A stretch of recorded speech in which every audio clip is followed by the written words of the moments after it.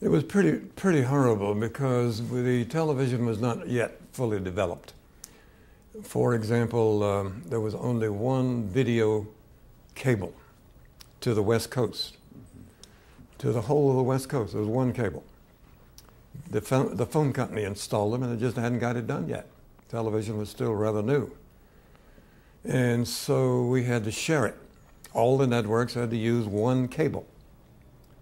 We had our own audio line, but the video line was the one cable. So the only picture we could send to the West Coast was the pool picture, over which we had no control.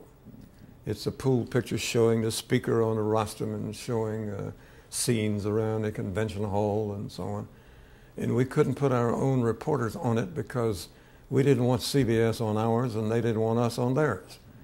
So it was rather bad.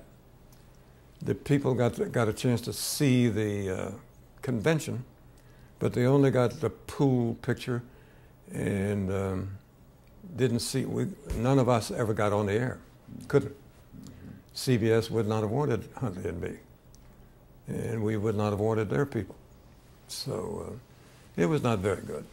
So I prepared for it by making a little notebook and writing.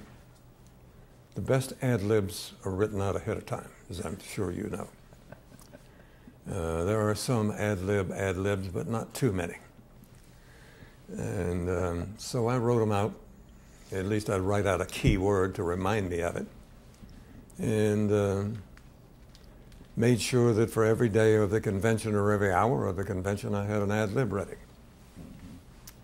And you have to write them out ahead of time because you can't possibly keep all that much junk in your head. There's no pattern to it that you can memorize. It changes by the minute. And so you have to write it out. Mm-hmm.